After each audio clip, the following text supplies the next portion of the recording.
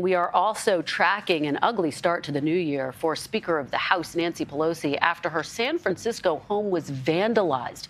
The garage door was spray painted with political messages, including a crossed-out 2K. That's an apparent reference to Congress's failed attempt to deliver $2,000 coronavirus relief checks, something Pelosi did support. The vandals also left what looked like a pig's head and fake blood in the driveway. San Francisco police are investigating that incident.